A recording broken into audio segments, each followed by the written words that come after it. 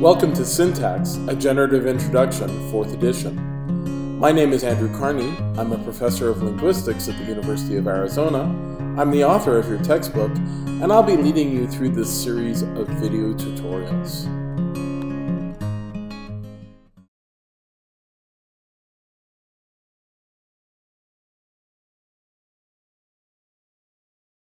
In this video, we're going to talk about how to draw trees using the phrase structure rules that you learned in previous videos. There are two methods for drawing trees. One is to go from the top to the bottom, and the other is to go from the bottom to the top. Experienced syntacticians always go top to bottom, and in a few example videos that I'll put later in this series, we'll do exactly that. We'll do top to bottom tree drawing. But for beginners, it is often the case that you're better off going from the bottom to the top because you won't leave anything off if you do that. So we'll talk about the bottom-up method, but keep in mind that most syntacticians do it in the opposite direction. Here's the thing.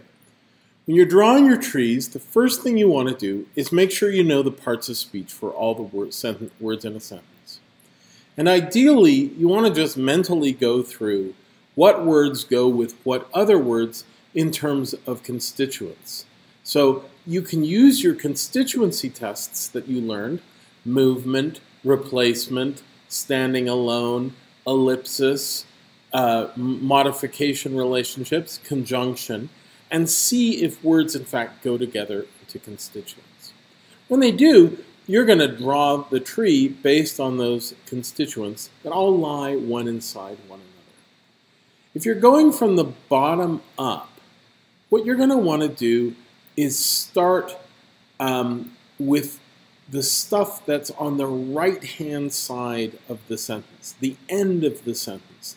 The reason for this in English is English trees tend to embed towards the right. So the most deeply embedded things are going to be on the right-hand side of the sentence. So if we're going bottom up, you want to start on the right. You're also going to want to start with the things that are most likely to be deeply embedded. Those are typically adverb phrases and adjective phrases. So if you start with those, working from the right to the left, you're going to get the stuff that's most deeply embedded. Then you do your noun phrases and your prepositional phrases and your verb phrases. Sometimes you have to interleave these because remember, our rules are recursive, which means you can have noun phrases inside of prepositional phrases and prepositional phrases inside of noun phrases. So we will have to sort of cycle through these rules. I would do those next. Then you do the TP and CP rule last. Do the most deeply embedded clause, that's usually the clause that's on the right-hand side, although not always, and then work your way up the tree. And here's the most important thing you should do. Make sure you check that your tree corresponds to the rules. If you've got a chunk of tree that can't be generated by a rule, then you've done something terribly wrong and need to start again. So let us do some examples. And then you'll have the opportunity to practice on your own from examples in the textbook. So there are a few things that should be obvious, but I'll say them anyways. First of all, nothing can be left dangling in space. Everything has to be connected to something higher up in the tree. Another thing that is really important is you can never cross lines. So if you're tempted to draw a tree structure where you've got the word order A, B, but your lines cross in order to get that word order, you've done something wrong. Also, it's sometimes tempting to hang phrases off of words. That's never the way it works. Words are always inside of phrases. I do have one additional pet peeve that I would like to draw to your attention. The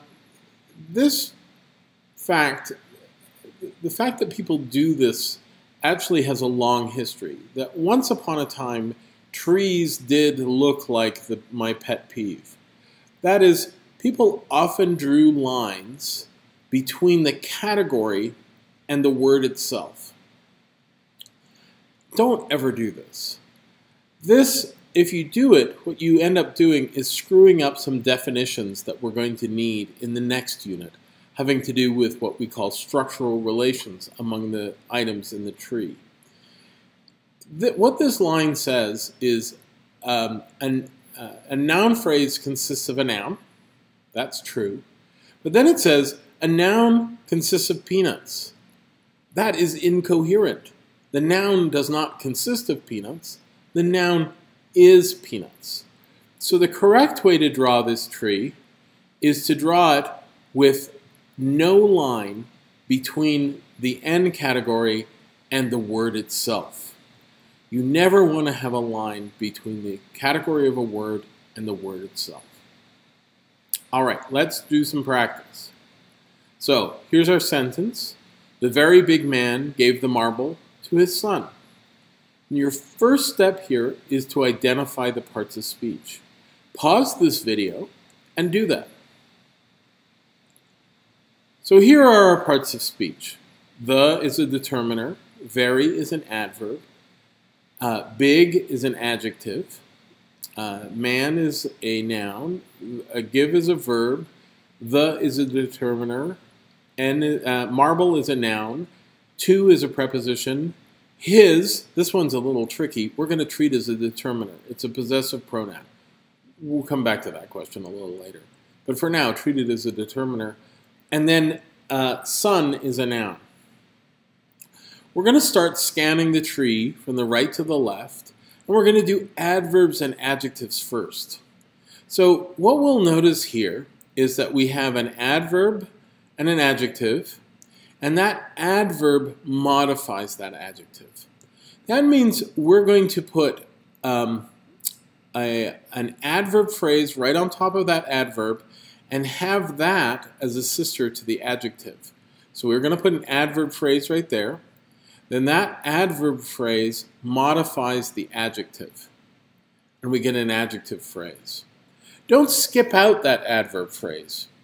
You'll be tempted to, but don't skip it, because the rule for adjective phrases says the thing that must be the sister to the adjective is an adverb phrase.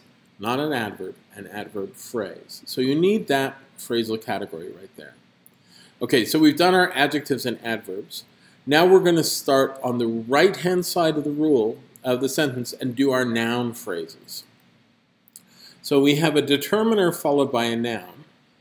That is licensed by our noun phrase rule to be a noun phrase. So we're going to build a noun phrase on top of that.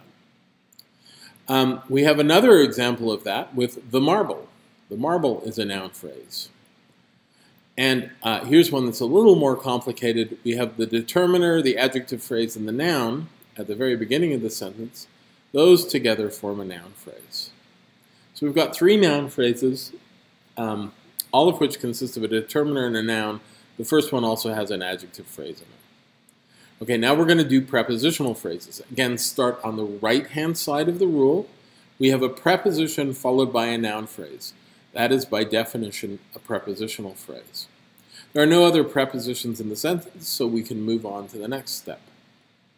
And the next step are verb phrases.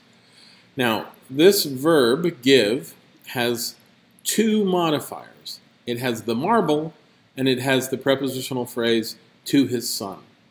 Both of those things modify the verb, so they're going to be sisters to the verb. That means they have the same mother, and that mother is the verb phrase.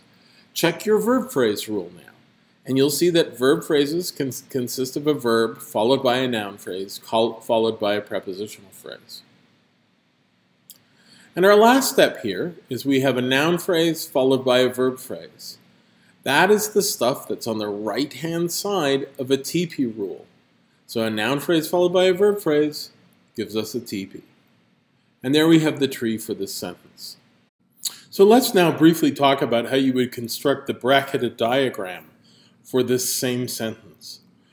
Here, you can pause this video and have a look at each of the steps as we go. The top step is just identifying the parts of speech.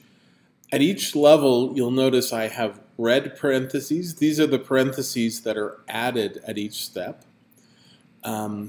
So you identify the parts of speech, you identify the adjective and adverb phrases, which I've abbreviated here as AP just to make it quicker.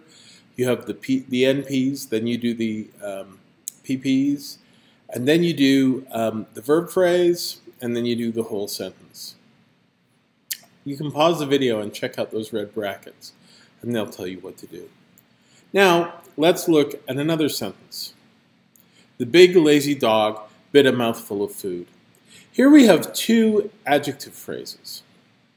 Notice that unlike in the previous sentence, where the adverb modified the adjective, both of these adjective phrases modify the noun. So they're both going to get an adjective phrase on top and be closed off with no modifiers. So big and lazy are our adjectives. We're going to close them off with an adjective phrase each. All right, now we're going to do our noun phrases. Let's start at the right-hand edge of the sentence. We have food. Nothing modifies food. Be careful, you might be tempted to think that preposition modifies the noun, but remember, prepositional phrases always have the nouns inside of them. So nothing modifies this head noun, so we're just going to go straight up to a noun phrase. We can just cheat right now and put that PP on top. Now this next noun phrase is a little trickier. Think about the things that modify mouthful. The determiner a definitely modifies mouthful, but so does the prepositional phrase of food. Here's one of these cases where you have to interleave drawing a prepositional phrase and a noun phrase.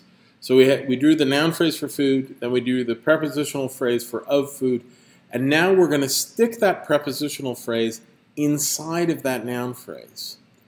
This is different than the previous sentence where the prepositional phrase modified the verb. This prepositional phrase modifies the N.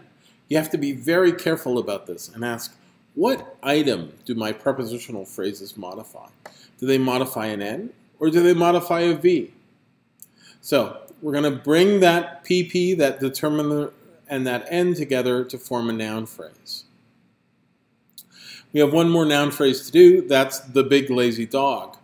Here, dog is the head, and it has three modifiers: the determiner, the two adjective phrases, and we're going to put those all together inside the noun phrase. All right, now we've done our noun phrases and our prepositional phrases. We're going to do the VP. Here the VP is a little simpler than the one in the previous sentence. The verb and the noun phrase together form the VP, the verb and its object noun phrase. There's your VP. Now look what you have. You have a noun phrase followed by a verb phrase. That should scream to you, that's a TP, so we're going to stick a TP on top. And there's our tree for this sentence. And here's the bracketed diagrams for the same sentence. Again, the red brackets on each line are the new brackets that I add to the structure. You can pause the video and look at this if you like. Let's do one more. I will finish an assignment about trees. Again, your first step is to mark what the parts of speech are for this. There's probably one word that is tricky for you, that's will, and I'll tell you that that's a T node. It marks a tense or an auxiliary. So go ahead and give that a shot. All right, next what we're going to do is draw our adjective phrases, there are none, and our noun phrases. So we start on the right-hand side. We're going to start with the noun trees. Nothing modifies trees. It's just going to get a noun phrase on top. Now I'm going to skip past assignment and go to I because that one is easy too. Nothing modifies I, so it just gets a noun phrase on top as well. Okay, now we're going to do prepositional phrases. The P with the NP go together, and that gives you a PP. Now there's a reason that I did that first before I did an assignment, and that's because this prepositional phrase modifies assignment. So I needed to draw the tree for assignment before I could hook it in, the tree for about trees before I hooked it into assignment. I need to get that PP constructed first. Now, let's look at assignment. Assignment has two modifiers. It has the determiner and it has the prepositional phrase about trees. So we're going to stick all three of those things together according to the principle of modification, and they give us a noun phrase. That structure is licensed by our noun phrase rule, a determiner followed by a noun followed by a prepositional phrase. Okay, next we're going to do the VP. Now, be careful about the tense node. The tense node is not part of the VP. The tense node is going to be part of the TP. The verb phrase constituent consists of the verb plus the noun phrase and assignment about trees. So we'll connect those together into a VP. And then we have three things: a noun phrase, a tense node, and a verb phrase. And when you see those three things, you know you have a TP. And we connect those together into the TP.